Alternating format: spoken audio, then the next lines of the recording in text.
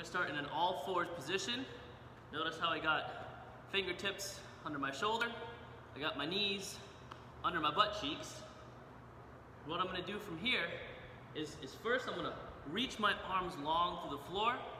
I'm gonna take my back pockets, I'm gonna pull them down towards the backs of my knees so I have my long arm reach.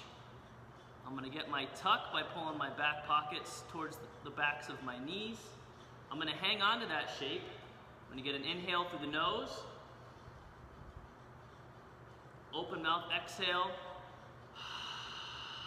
Get all the air out of the way. Keep going.